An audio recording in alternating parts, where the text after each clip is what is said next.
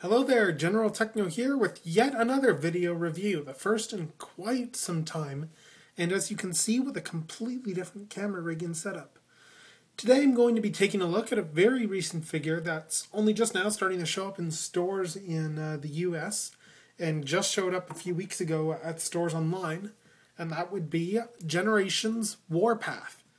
Now, just to do a bit of quick history with this figure, Warpath was a G1 character, as all of you probably know, and he turned into a red tank, like this one here. However, there was also a Warpath figure that came out back in 2009 that was in the Legends class, and unfortunately it was also a very hard to find figure, especially for those of us in Canada, many of whom didn't actually see the toy. And some of us stupidly passed on the Henkei one at TFCon, and then the only way we were able to get our hands on the mold was the Gut Cruncher repaint in the Revenge of the Fallen toy line, which I bought an entire 5-pack of Legends just to get this one figure. Yeah, it was kind of worth it, but still. So now, flash forward to 2011, when Hasbro decided to finally update Warpath and give us a brand new design in the deluxe mold. Now Warpath turns into what's commonly called nowadays an H-tank. That is to transform a bit of an H shape here. As far as H-tanks go, he's actually one of the better ones out there in my opinion. Just to compare him, here he is next to his Legends counterpart, which you can see has far more of an H. It's basically a very similar alt mode, except it has quite a few improvements. The barrel still moves up and down, like on the original one here, but the turret also does a complete 360 degrees. Which on tank figures actually can be, you can either have that or not, depending on the character, really. Sometimes they only move this much, sometimes they're full 360. But to have that and a tank turret that moves up and down is actually pretty impressive. He's also got a couple of weapons up here, as you can see, and there is a missile launcher right there, which I'm just going to load up here. And this is actually the only real nagging thing I don't like about the figure, which is the fact that, because of the safety reasons and stuff, it uses one of those launchers missiles that sticks all the way up the back. Now, I understand you can clip this to no ill effect, but even still, I generally just don't use it. I just leave it outside, and that's why I didn't have it in there originally. Now, just to do a quick size comparison in this mode, I'm just going to put him next to another recent tank former, 2010's Revenge of the Fallen Bludgeon figure. So as this one was a Voyager and this one's a Deluxe, so as you can see, they're still both pretty good tanks. And I would compare it to Straxus or Skullgrin, except I have neither one of those in vehicle mode handy at the time.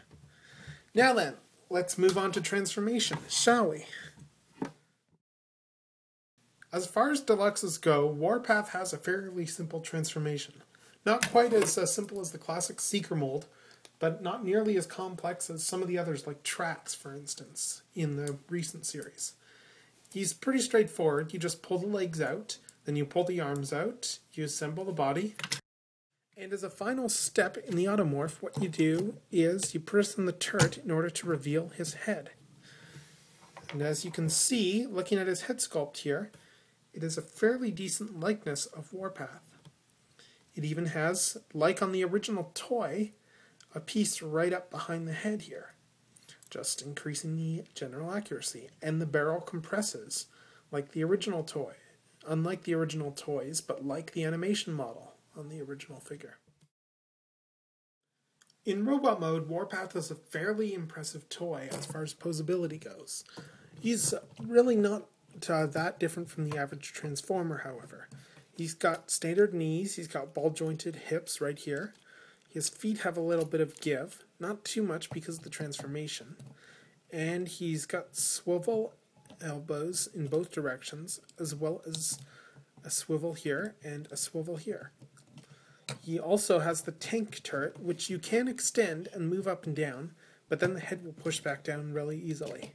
The turret also keeps the head up. And his head also allows for a full 360-degree rotation in either direction. Just looking at him from the side and from the back, Warpath is a relatively kibble-free toy. He's very straightforward in that sense, and that's really one of the nice things about him. which is that he just looks like an average soldier with a small barrel protruding here. It doesn't really give away what he turns into, aside from the tank treads right here. And he's a really straightforward figure in that sense. For a quick size comparison of Warpath with recent figures, here he is next to the United Jazz mold, which is a very good mold. Not around the same level of complexity, I'd say, but again, fairly standard. And here he is next to a mold that, if you have been in the fandom since 2006, at this point you must own at least one of, which is the classic Seeker mold as seen here in Thundercracker. As you can see, he's a fairly run-of-the-mill height for a deluxe figure, and there's really nothing all that unusual about him height-wise. He fits right in with the other figures.